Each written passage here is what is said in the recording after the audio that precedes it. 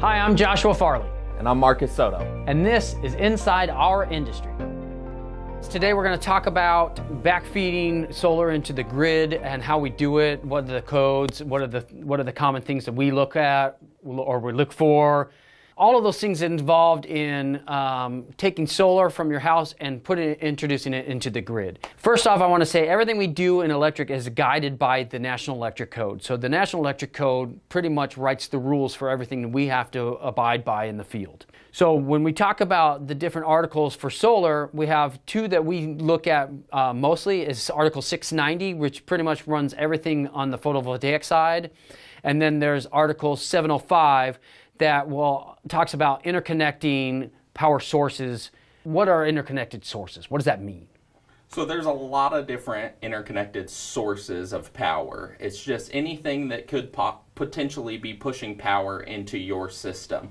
So we got generator, we got solar, batteries, any kind of wind or water power, anything that can produce power as a source and push it into a system. Got it. So the grid, yeah, like everything all together. Yeah.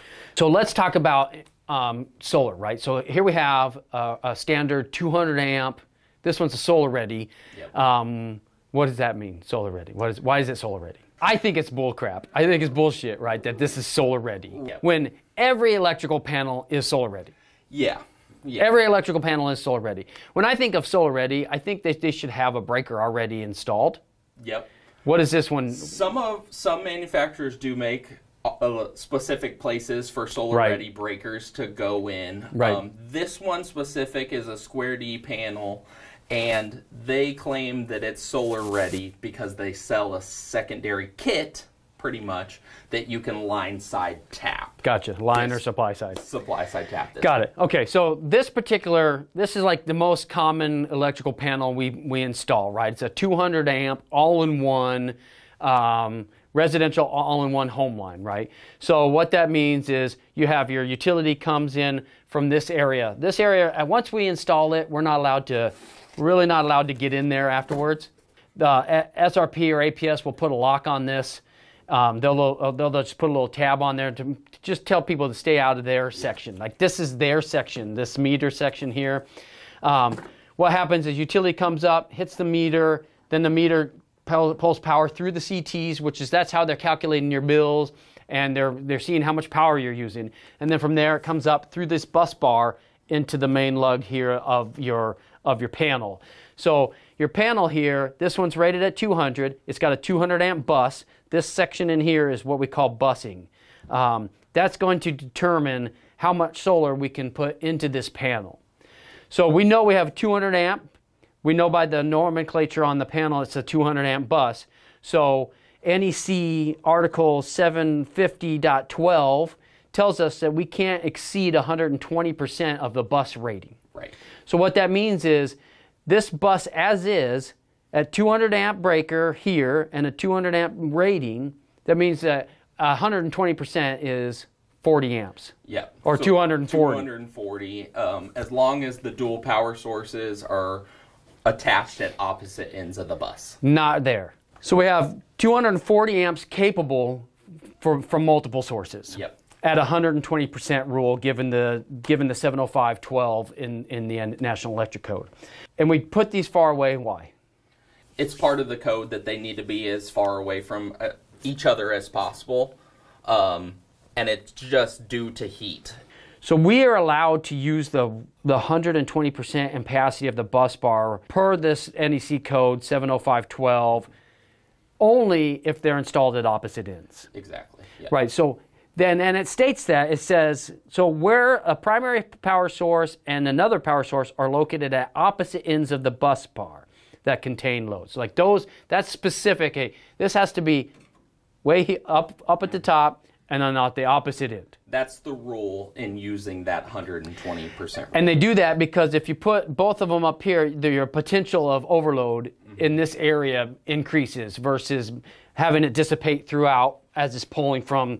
Because what happens is you have this filled with branch circuits, and you're pulling into your spa, your pool, your microwave, your outlets, wherever it's coming, like and it's during the day, that's going to be distributed as it goes back. Right.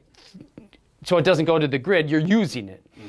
So if we had it here and everything was pulling down here, it would be pulling from that same location, and then you have potential to overload the bus at that location. Exactly. Yep. So that's why NEC permits this as a farther away to keep anything from happening. So on this panel, Marcus, let's talk about derating. So we get a question all the time, like, why do you have to change why are you changing my panel? Yep. Or what are the options if 40 amps isn't enough? So let's start with what is derating. Right.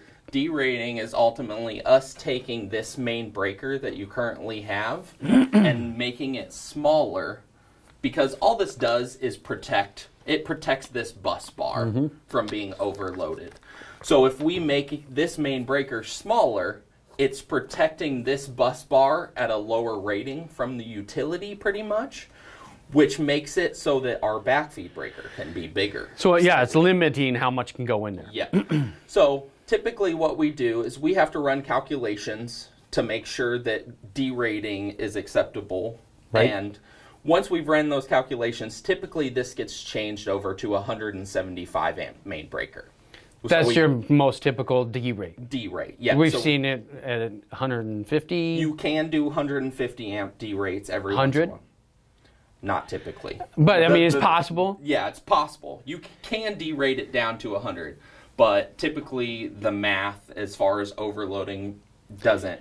And you do that because of the load calculations of the home. Yes. And that's because when the solar's not producing, the home at night, the load, it's got to be able to run your they house still at night. have that load, Yeah, right? Okay. Exactly. Okay, so derating, changing the main breaker. So we just dropped.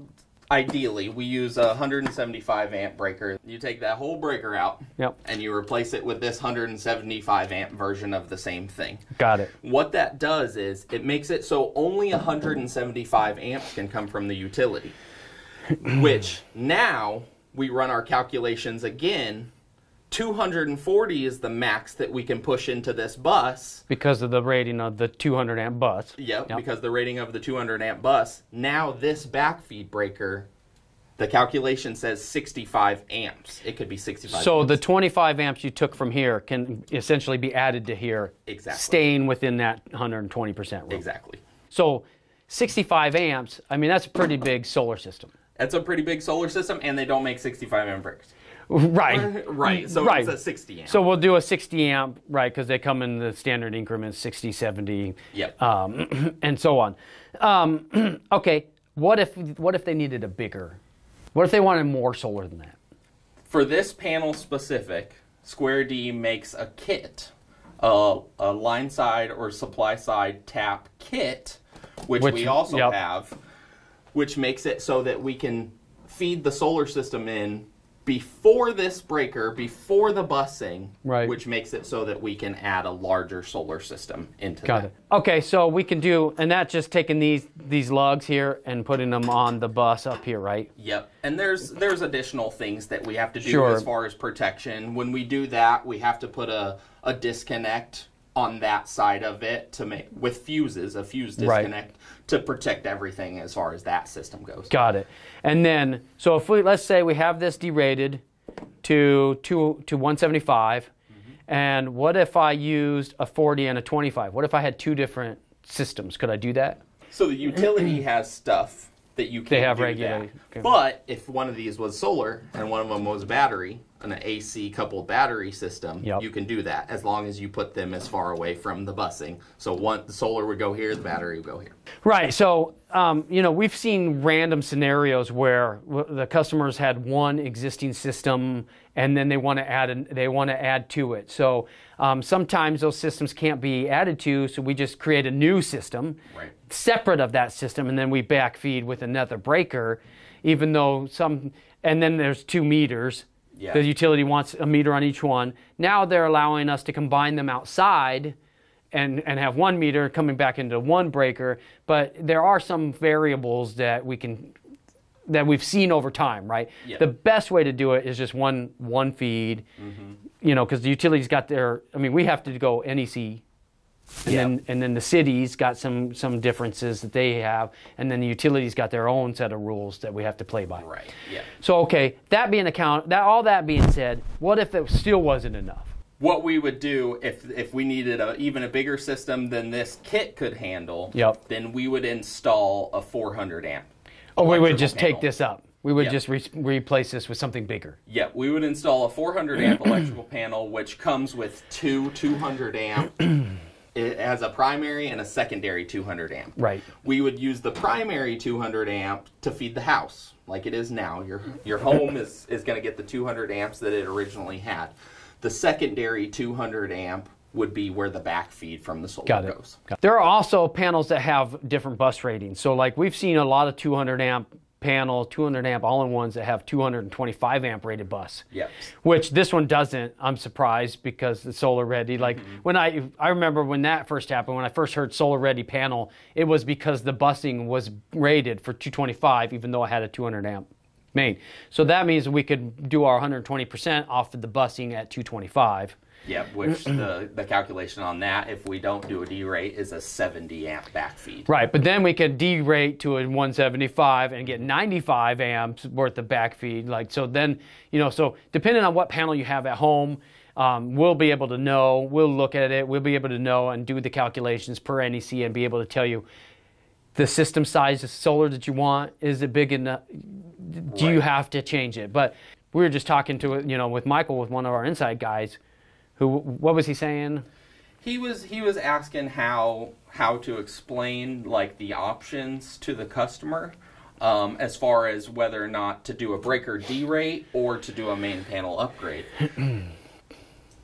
It's not really an option. It's based on a few different things. How old your existing panel is, what kind of shape your existing panel is. We might want to do a panel upgrade just because your existing panel is 40 years old from a manufacturer that no longer exists, or they don't make parts for it, something like that. We also look at how big the back feed from your solar system is going to be, and how full it is. To kind of determine whether or not the derate is going to be enough for you, or if that's what's best for the customer. Right. If that's not, then we'll do a panel upgrade with a solar. So the customer he asked for options, but there's no option. It's not an option. It's really. Just what needs to be done. Obviously, we can always, if a breaker derate is enough, and the customer wants a panel upgrade, a new electrical panel, obviously we can do that for the customer. Sure. That's something that the customer wants that's not necessarily needed for us to. So if you have any questions, click below, let us know what they are so we can answer them. We've had scenarios where a customer's been talked into changing their panel when they didn't need to. And that could be, that's thousands of dollars that you didn't need to spend just because other contractors don't understand that rule, the NEC. They don't have the experience. I had a customer call me. He was a friend of mine. He was a friend of mine before I found out he bought solar from another company. He's like, I didn't know you guys did that. Like, how do you not know? It's in my name, right? Redline Electric. So long story short, those guys told him that he needed to replace his panel.